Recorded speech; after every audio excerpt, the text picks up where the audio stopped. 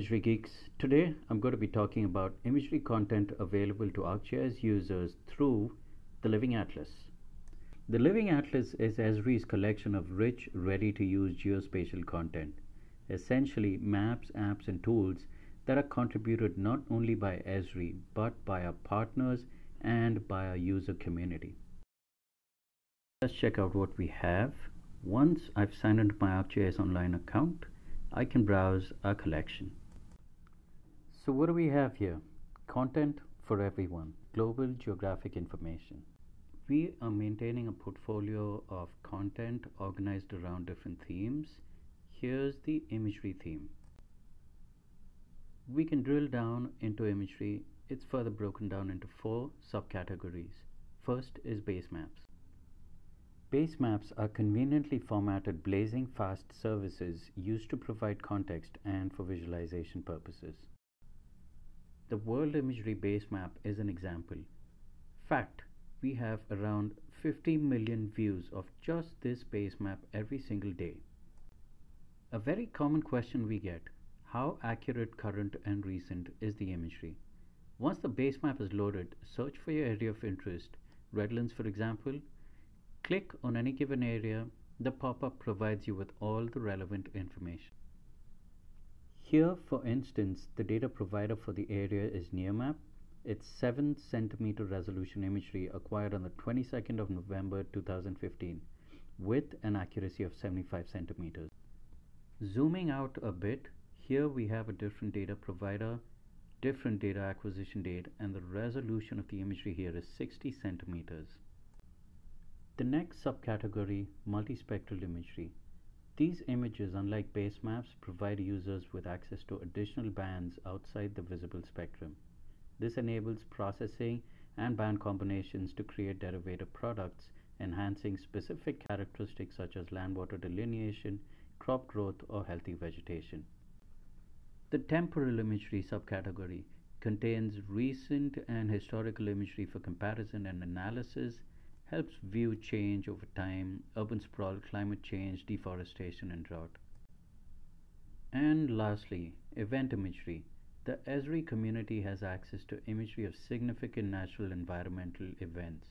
Event imagery provides access to latest available imagery both before and immediately after major events such as natural disasters.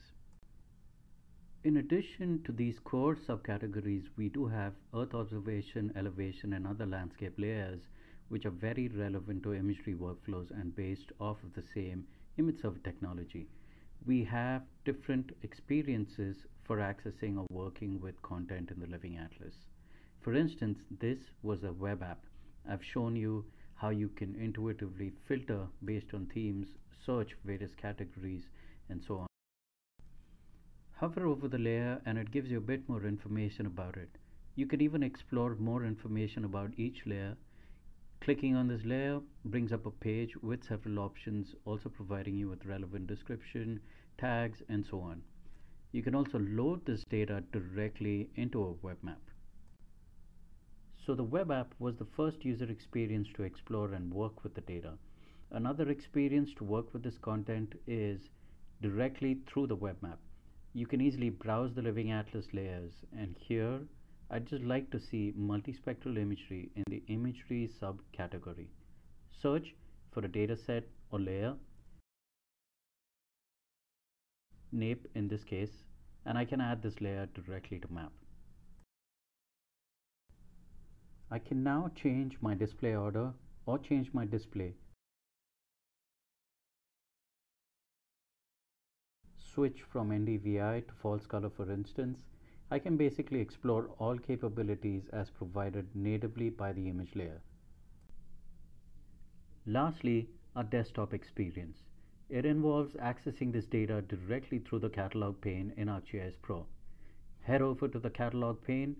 The portal category provides you with access to the Living Atlas and its constituent layers. Pick a category, search for a layer. We can then work with the layer directly within Pro just like any other image layer or image service.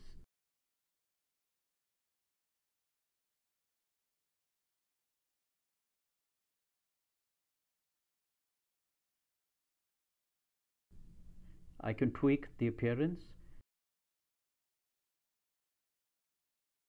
or change my processing template. My mosaic methods, or even view the attribute table or metadata associated with my layer.